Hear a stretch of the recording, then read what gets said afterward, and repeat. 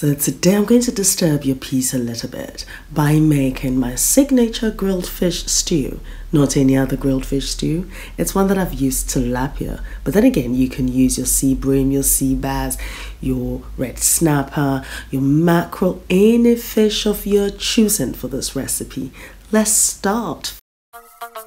Hello again and welcome to my creative African cooking channel, Ndudu by Fafa. Zulu Ndudu by Fafa ya Koba Ndudu and Yikwelu Fafa. Come on, Ndudu and blow Fafa. Alaba flavors are all in my bala. Ndudu Vivinto Famitunu. Hey, Abonka. Did I get you salivating about those amazing stew recipes that you can always find here on Ndudu by Fafa? Now, when it comes to spices and herbs, I've got to lock down natural flavors. There are no artificial flavors here. We just enhance the natural flavors of the dish. So here I've got my tilapia and I'm adding my holy grail, which is my blended ginger, onion, garlic, and aniseed. And to that, I'm adding some salt. And the next thing is I'm adding my smoked paprika for that smoky flavor. And then I'd also add my cayenne pepper, so it gives it that residual heat. Cayenne pepper isn't as hot as your normal red chili powder. And then of course I've added my dried organic rosemary for that aromatic flavor as well. So you know that we're locking this down. Next thing is I'm using my cold pressed coconut oil, absolutely, which is organic, and I love it because it has that intense coconutty flavor. And of course I'm now mixing everything together and rubbing this mixture marinade into every crevice of this fish, and just to allow that infusion to take place. Step 1. Now at this point, you need to preheat your grill to 180 degrees. Now what I love about this fish is it will produce its own stock, which I'd later add to my sauce. Yes, and this is such a quick recipe, you might not think so, but multitasking does come in handy. So now this is ready for the oven. And here I've got my clay pot. To that, I'm going to melt some coconut oil. Now, do not worry about the measurements and the list of ingredients and on the transcript of this recipe. I'd leave it on my blog, ndudubyfafa.blogspot.com, and I'll leave a link in the description box below. Now, once my coconut oil has melted, I'm adding some celery stalks. Now, this is my secret ingredient when it comes to my fish stew. Yes, because it has that sort of licoricey flavor and it lends this amazing flavor to the dish. And of course, I'm adding my onions. Now, I don't know if you've watched any of my videos, but if not, you need to binge watch them. Because when it comes to onions, we're like first cousins. Like we have this mutual understanding and respect. And it willingly, appears and just enters the pot as it should. Anyway, so I'm just going to allow this to fry for about 2 to 3 minutes. Now, once that's happening, guess what? I'm now going to be adding my chili powder. So I'm adding some more cayenne pepper. Now, I find that when I make my fish stew, I like it on the spicy side. So yes, you might think there's a lot here, but I'm using cayenne pepper, whereby if you use chili powder, then you have to use a lot less than this. But then again, as I said, you'll find the list of ingredients and measurements on my blog, ndudubyfafa.blogspot.com. Now, I don't know how many people do this, but when I do get my tomato paste in a tube, I make sure that I use every little drop of it. I guess it relates to that whole toothpaste behavior. Do you do that as well? Leave comments below, and yeah, exactly. So anyway, I've added my tomato puree and I'm just going to mix everything together and allow this mixture to fry on that medium to low heat for about 5 minutes. And just when I could see the oil separating from the mixture, I know this is ready. Now, you might think this is a long drawn out process, but then it is a quick recipe.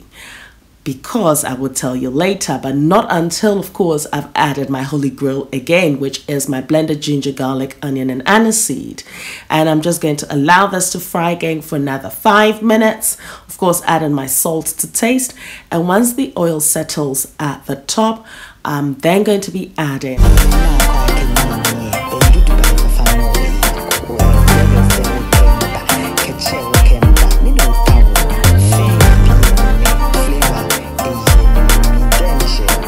you guessed it right, more chilies. Now bearing in mind, you can reduce the amount of chilies that you use in this stew, in this recipe.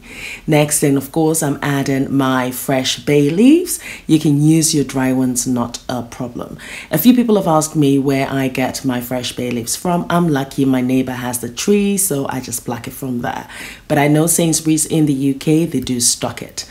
Now to cut my cooking time in half, I'll be using my tomato passata. I've got that recipe already and I'll leave a link in the description box below so you can watch how to make yours, because that just cuts all your cooking time. Yeah, so the fish is grilling, the stew is cooking, it's almost done. You know what I mean? Now there's a little story behind this stew. I don't know if you've ever been to Adabraka Kenkey House. Ona na kan komye ni ame flow na me face abola agbagbo na ke bumi ke fish but na she fish absorb flavor say nuni. What did I just say? There's a famous place in Ghana known as Adabraka Kenkey House. Now kenkey is fermented corn that is steamed and is just incredible. And the lady that sells it does make this amazing fish stew. So I'm definitely inspired by that, hence this recipe. After this has simmered for about 10 minutes, I'm now adding a teaspoonful of my special mixed spice, which has a nutmeg base. This will be available soon on buy in Ndudu, and the launch date will be coming up soon. There is a lot of work and a lot of love that has gone into it, so that yes, when you just get the ingredients, you can cook and just like, you know, enjoy it just the way I do. So after about 20 minutes of simmering, this is what you get. And at this point, my grilled tilapia is ready. Look at that, it's bubbling beautifully. And you can actually tell, or you can see the stock just at the bottom of the fish. It's incredible. Now at this point, you know, you have to cook this quickly, because if not, you might be tempted to have one, then it turns into another, then another, and by the time you realize, you only have a fish stew with one fish head. That is if you do not like fish head. Anyway, so whilst this is hot, I'm also just adding some few fresh rosemary leaves. Now this is optional, but because it's hot, the oils from the rosemary are just going to infuse into the fish. But I think this fish is ready and my stew is ready to take on this marriage of flavors. So carefully add your fish. Yes, and once I do that, I'm also going to be adding the stock. I know, and the flavors. This is almost done, but it needs a further 20 minutes of cooking time. Yes, because of the stock, because the stock is just going to infuse into the tomato stew. The fish is going to absorb now the flavor of that marriage happening here. Ndudu. Now if this is your first time, you're welcome. Thank you very much for tuning in.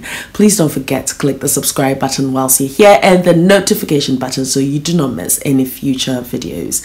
And to my notification gang, I appreciate you guys a lot, and your comments, they're so heartfelt, and I love each and every one of you. Hey, loyal subscribers, you're the tribe. Respect. Understand carefully. Reason is, at this point, the fish has absorbed the flavors. Yes, and so you don't want to break it. So carefully lift it from the bottom up, as you can tell, and that's working. And now onions. Yes, as I mentioned, me and onions, we're like first cousins. Yes, we understand each other. So the inclusion of the onions would absorb the extra sauce anyway, but it also adds that sweetness and that crunch to this dish. So it's that flavor and texture, we've got that intact. Yes, this is not any other food. Ndudu by Fafa ya. Koba Ndudu enyikwelu. Fafa, come on Ndudu now blow Fafa. Alaba flavors are all my bala. Ndudu vivinto And just like that, my stew is almost done. So I'm adding some few fresh basil leaves. Now when it comes to herbs, because of their delicate nature, they should be the last thing that you ever add to your dish so that their flavors would also infuse. You see exactly. Now, if you watch most of my videos, you would notice that I have a very positive outlook on things, and I push myself and I encourage myself. Now, it's not easy to create a recipe or create anything, as a matter of fact, and put it out there for the world to consume, I guess. Yes, some people might like it, others might not like it, but there's nothing wrong with that. There's always an opposing view and an encouraging view. Everyone is entitled to their opinion.